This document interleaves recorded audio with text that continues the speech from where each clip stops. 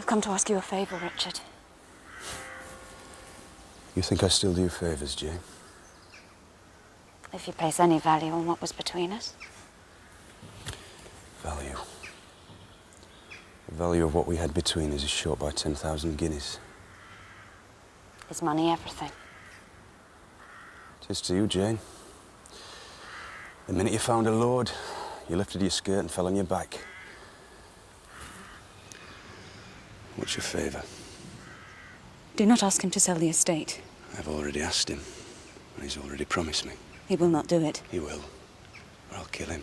If you do not promise to leave him alone, he swears he will not obtain you the release from your commission.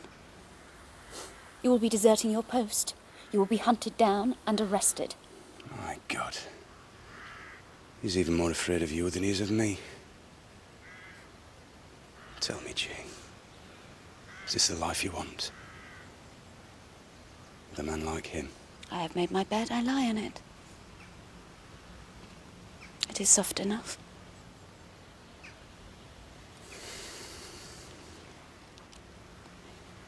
He will write the letter if you promise to leave us be. I don't care about the letter. I want the money he stole from me. Money which was earned by my blood and the blood of my men. You cannot have it. We were man and wife. That money was mine as much as yours. If you come after him, he will ruin you. At horse guards everywhere. You will have no career, no prospects. There is no war. So I already have no career. And since your little lord won't keep his word, there's no point in talking to him. If I see him, I'll kill him. Is that clear enough to you? You will never have the chance. You're right, there is no war, so they don't need you.